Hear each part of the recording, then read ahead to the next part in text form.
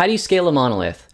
Well, if you have well-defined boundaries and you're loosely coupled between them, you have a couple different options besides just scaling up. You can scale out, but in many different ways. Here's how. Hey everybody, it's Derek Martin from CodeOpinion.com. If you're new to my channel, I post videos on software architecture and design in .NET, so if you're into those topics, make sure to subscribe. A monolith doesn't have to be a big ball of mud. If you have well-defined boundaries and you have loose coupling between them, you do have a lot of options in scaling. So I've used these slides before. I'm going to show you the solution structure of my loosely coupled monolith and why it matters about boundaries and scaling, because I'm going to show you some options for horizontally scaling that really apply to a monolith. So in the architecture I'm describing, I have two top-level processes, a HTTP server, which is running ASP.NET Core, and I have a separate process that's a message processor that I call a worker, and it's basically just interacting with a message broker. Then subsequently, I have, in this illustration, I just have three different boundaries that are these blue boxes. Within those, I have a project with just a class library of contracts, implementation, and tests. And this particular boundary has its own database. And then you can see just different boundaries have the exact same thing.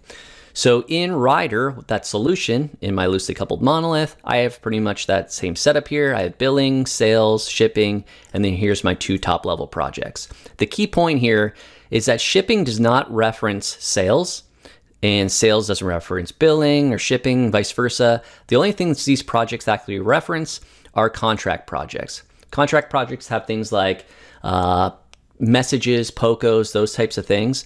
It's these top level projects that are the actual executables, the console apps, that actually kind of merge everything together, if you will, that compose everything, that actually hosts everything. So that's how I define my loosely coupled monolith, that these boundaries don't actually interact directly synchronously or by reference in the project. So another way to kind of visualize these two executables, and this is what both of them ultimately look like, is they're the executable, they're the kind of the hosting source, and then they have the class libraries for contracts. That's what they reference, contracts, implementations of different boundaries, and those particular boundaries interact with their respective database and message broker. So to scale each, because each is going to be needing to scale horizontally if you're not going to scale vertically. And the typical way that you would think of scaling ASP.NET Core or any type of web application is if I have my client and it's interacting directly with my ASP.NET Core project, really I'm just going to throw a load balancer in front of that. And then through different load balancing techniques like round robin, when a request comes in, it's going to direct it to one HTTP server, the next request gets to the next in line, and so forth, and it just keeps going around, distributing the load of each request to a different HTTP server.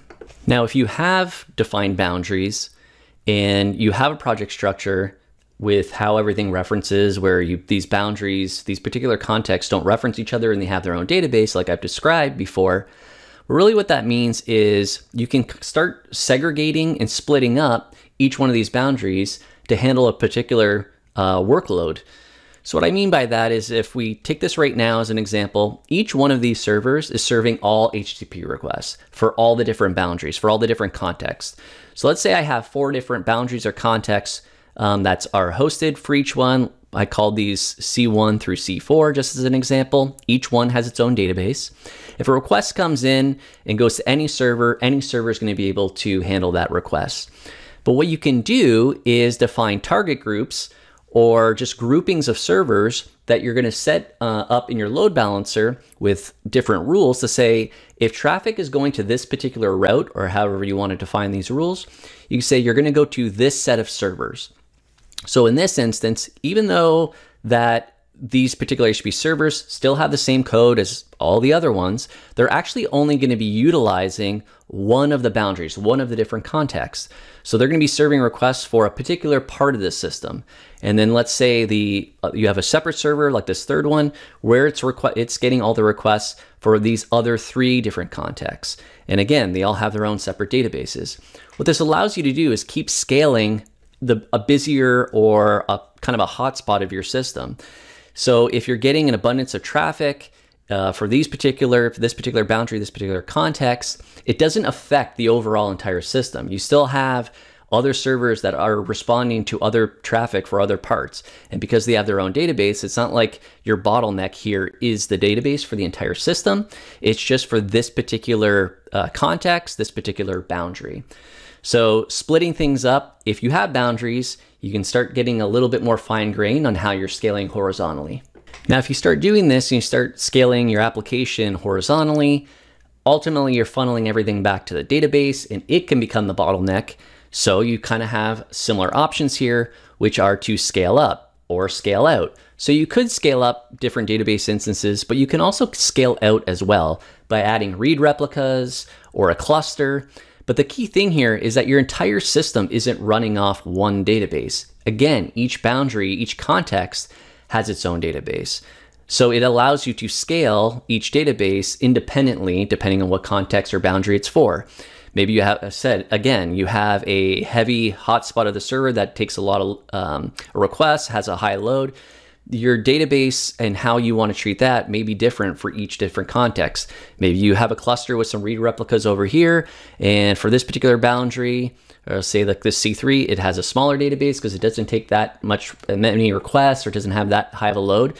It allows you to define these things independently per boundary, per context. So the message processor worker, as I call it, really can do the exact same thing. Is if you have a message processor that has all the same contexts, all the same boundaries, these are exactly the same class libraries that are in the ASP.NET Core project, and they still use the exact same set of databases. If you want to scale out, you can simply just add more instances of the message processor worker. However, you can do the same thing by segregating by context. So you could define different consumer groups to say, or subscriptions to say, for this particular boundary, C1, I'm going to have 2 different processes, or 100, or whatever the number is, that are going to be subscribing to these particular types of messages, or however they're defined here in your message broker. And then you could have a separate set of servers or message processor that deals with the other contexts. So if you have a high number, like a high volume of messages for this particular context, you can add more instances. But again, boundaries allow you to do this, and not having a tight coupling between these boundaries is really what enables you. Defining boundaries is so hard to do, but it's so important to do. And as you can see, is if you do define boundaries and they're loosely coupled, you can do things like scaling horizontally at a more fine-grained level of what that boundary is to increase availability. So you may be thinking, okay, that's great. I can scale these things individually because of the boundaries, but I don't want to deal with this monolithic deployment in that every server has to get a new version and they all got to be released together, and there's a lot of risk there. And that's why a lot of people like the services, microservices approach, is that each service can be deployed independently. So that's a good question, and coming up soon, I'll post another video on how you can carve off one of these boundaries and have it live standalone so that you can deploy it separately. If you enjoyed this video, please give it a thumbs up. If you have any thoughts or questions, make sure to leave a comment. And if you haven't done so already, if you're interested in software architecture and design in .NET, make sure to subscribe. If you want to support my channel or get extra content like the slides that I had in this video, click the join button. To all my existing Code Opinion members, thank you. I really do appreciate it.